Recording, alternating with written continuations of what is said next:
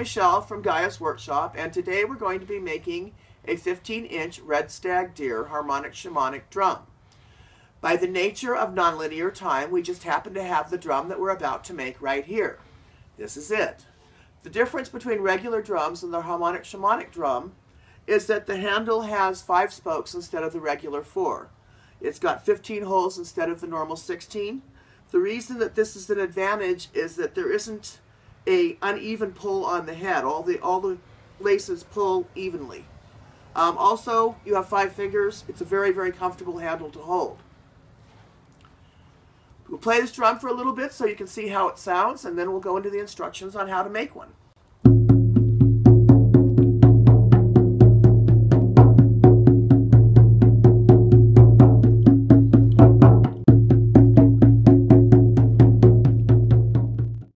So enjoy the video. Let me know what you think. Thanks very much. Okay, so the first thing you're going to want to do is you're going to want to make what's called a 4-knot. It's a quick release knot. And the way that you do it is you take your short end and make kind of a 4 over the top of your long end, and then bring a loop through your 4 like that. If it's slippery hide like this deer is, you probably have to make 2 loops. And then when you pull your long end, it'll stay.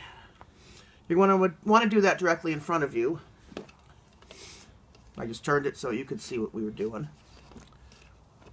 And then what you want to do is you want to make sure that your hoop is centered right in the center of your hide. And to do that, just pull it up at the sides, kind of all around, and make sure that you've got about the same distance on all sides. Grab your lacing and go through the long end. And any place you have a knot or a tangle, take it out.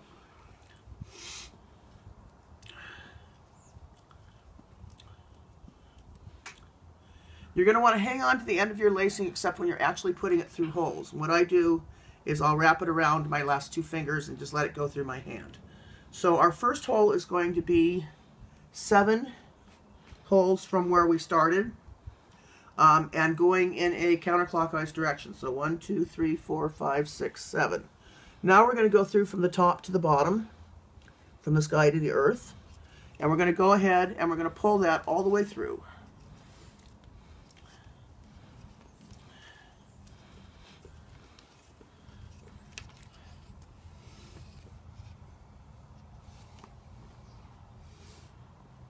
As you see, it's still in my hand. Your next hole is going to be to the left of the knot. Go through from the sky to the earth again and pull it through again. If it tangles up like this, that's okay, because as long as you haven't let go of it, it's only a tangle and not a knot. So just shake it out and keep on going. Next hole, up to the left of the second hole. You'll see you're working in a clockwise direction. Clockwise is the direction of manifestation. They call it diasil or sunwise. And you're just going to keep going, working in a clockwise direction.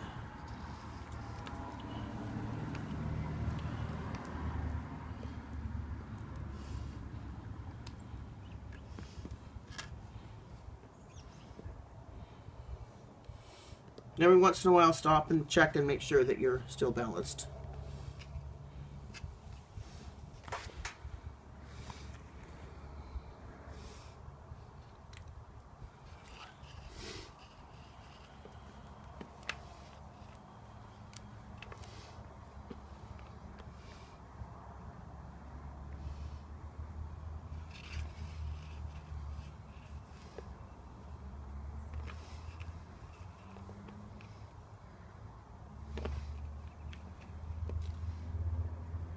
If your lacings start getting kind of sticky, wet them down again with your spray bottle.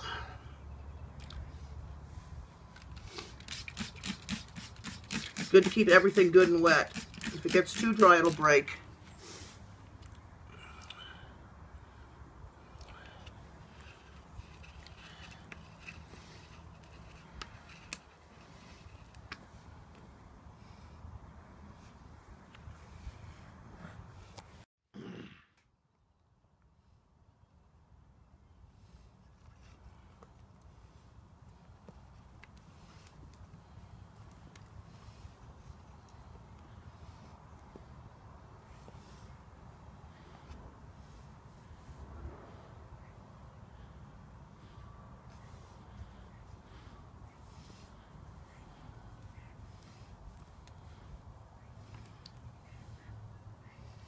Now at this point, you're not trying to make it too tight, just kind of, not even firm, just kind of there.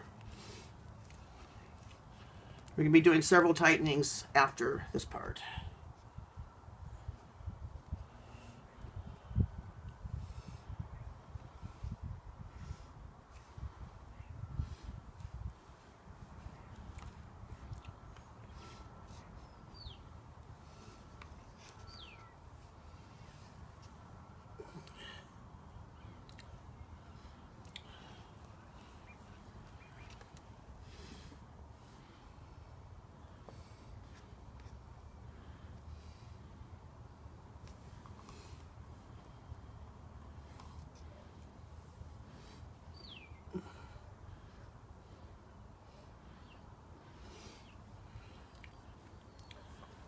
Okay, so when you have the entire drum laced, you want to do another one of those 4 knots right here.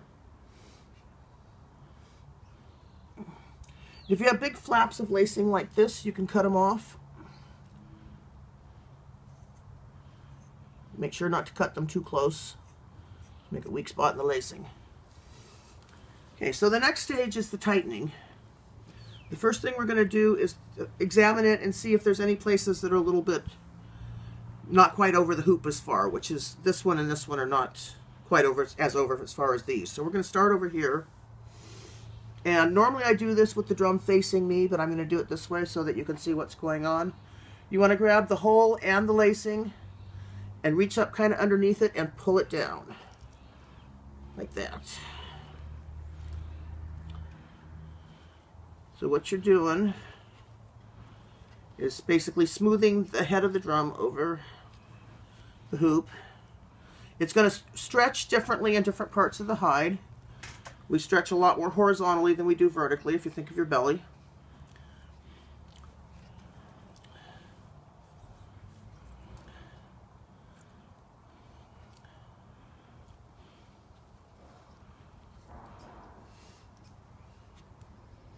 So when you get back to where you started, you want to lay it down with your beginning knot right in front of you. And if you trace it, you'll see that it goes to the hole directly opposite. It comes in from the underneath, and then there's one coming out the top. You want to pull in that top one. And then if you let that one dangle a little bit, you'll see that it goes to the hole across, and you want to pull on that top one. All the way through, pull on the top ones. And this time you want to make it snug, not tight, tight. You don't want to stress it. You just want to make it snug.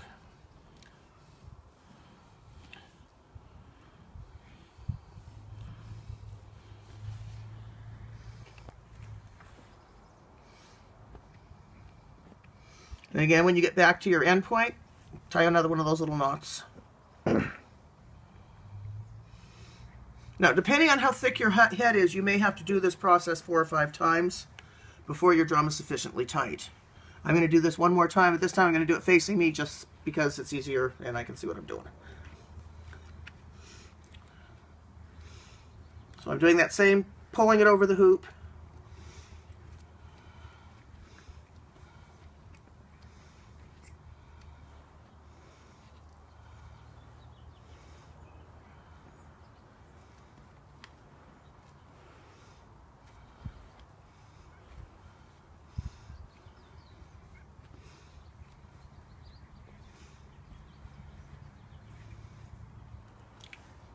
Okay, what you're going to end up with when your drum is ready is you're going to end up with a really lively surface, almost like yeast bread when you've kneaded it enough and it's all alive and poppy, and it's almost a drum already.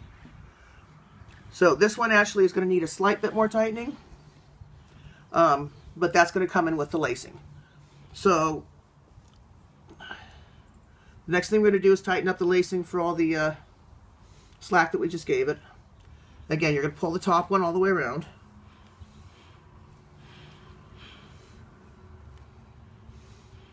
And this time you want to make it really good and snug. Put a little muscle into it.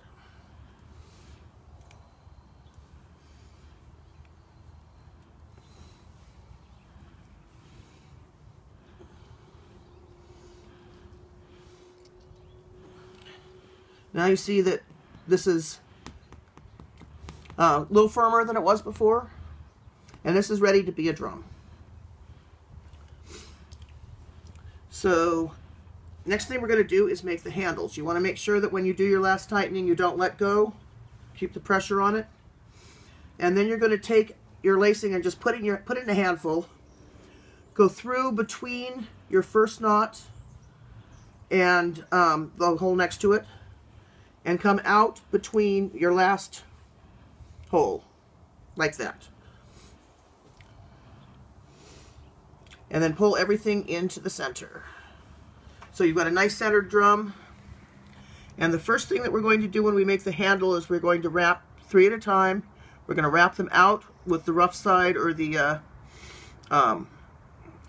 off side out, and then we'll wrap them back. So we're just going to come around like this to these 3, right next to the one with the knot, not including that one, because that's going to be our last one. And just make sure that you've got the rough side out and that you only have 3 lacings. Drums are sneaky. Sometimes they'll sneak a 4th one in. You want to lay them right next to each other, and you want to keep tension and pressure on them at all times so that they're good and tight. The tighter you can keep your handles at this point, the nicer they'll come out when they dry. I'll probably have my hand right in the way.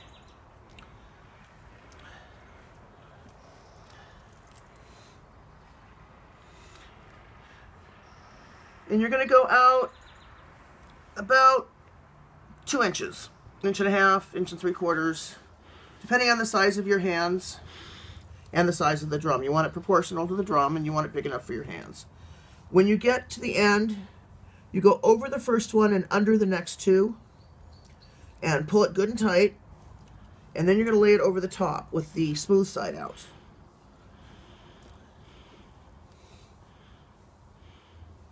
Just lay them right next to each other and keep it good and tight.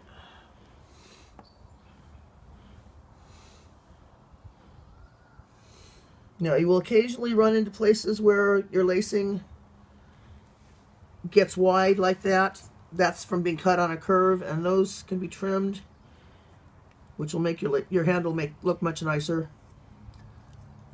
So just slice those off as you get to them.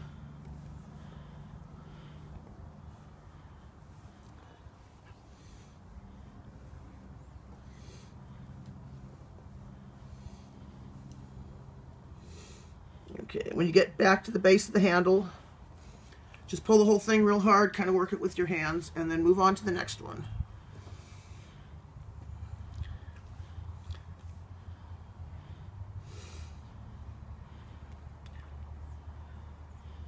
My first knot came untied. It's not really a big deal at this point because it's all, what do you call it? It's all kind of tied down anyway, but just retie it if it comes untied. Okay, so the next one is going to go over the top of that, then under this, which is going to turn it over so that you have the rough side again. And you're going to wrap this one exactly the same way.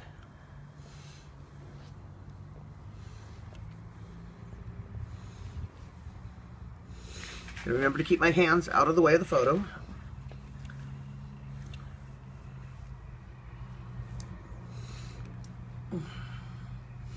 Always kind of pull towards the outside when you pull it.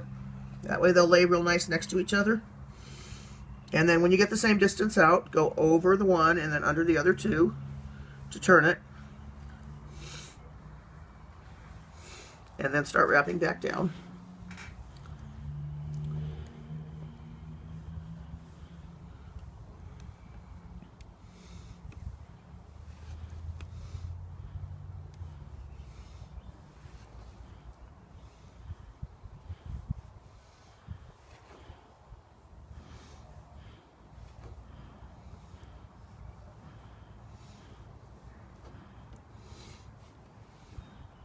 Okay, so when you get to that point, again, pull it real tight, work it with your hand a little bit, and then go on to the next one. Again, you're going to want wrong side out. You're going to do this for 4 of the 5 handles. So we're just going to keep going.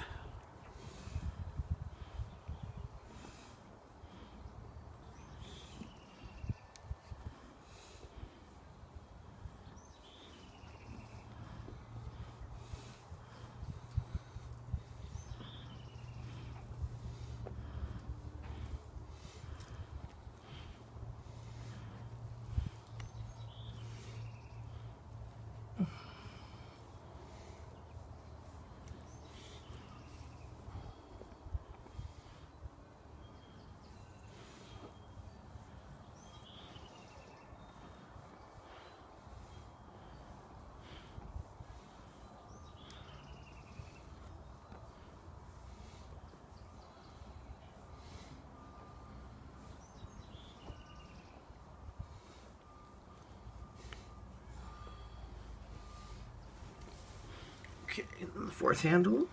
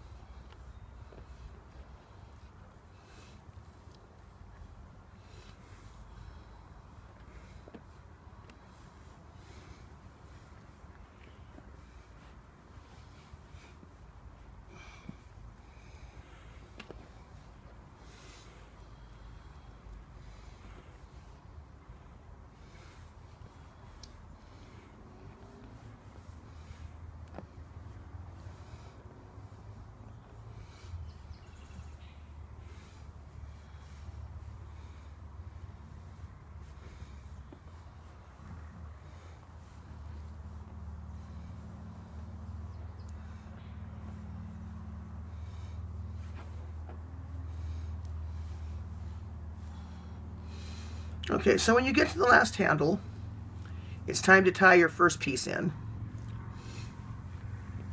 Again, we got one of these little funky things here, so we'll cut it off.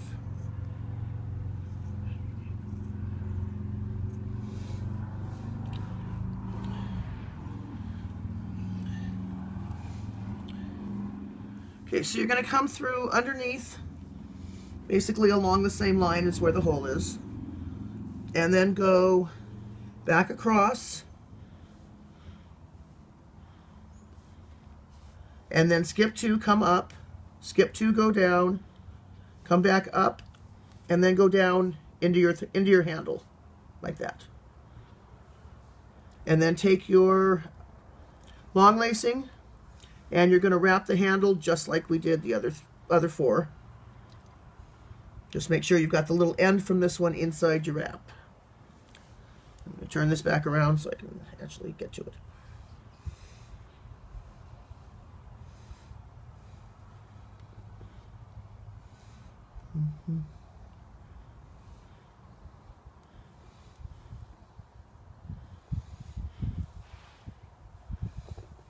Get over here.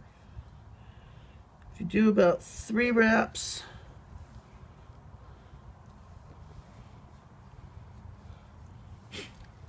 and then give a good pull on your end, it should be on the inside. Sometimes pliers helps, but I didn't bring any with me. And then just clip it off.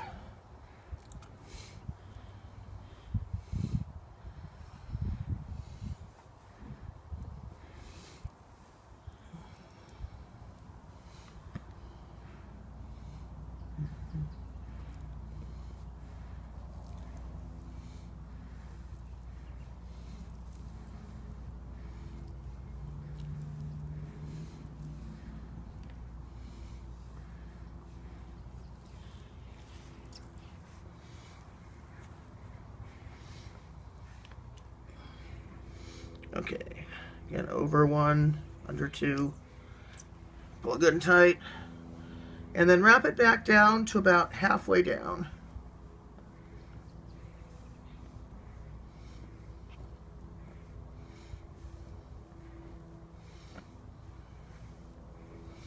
And then what you're going to do after you cut out the weird little funky thing here,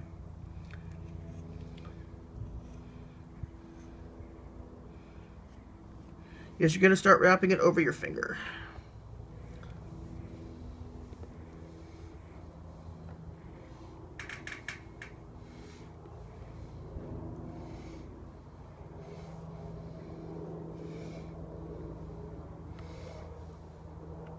Make sure that it doesn't get twisted up and it stays right side out.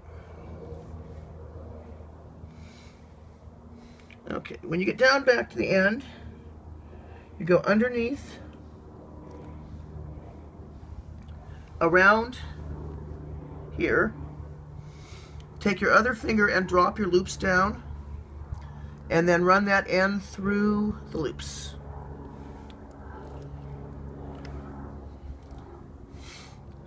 And then tighten your loops as you go.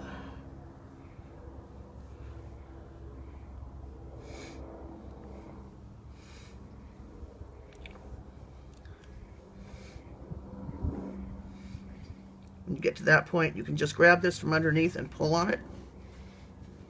You want to give it a good pull. It'll kind of pop underneath the center. And then while you're pulling it kind of hard, cut it off. That way it'll go back up inside. You won't have a pokey bit. Okay, the last stage is to just smooth the drum out. Looks like this one's going to be happy without any pins. But if there are sections that don't want to lay down, you can use thumbtacks to hold it down while it dries.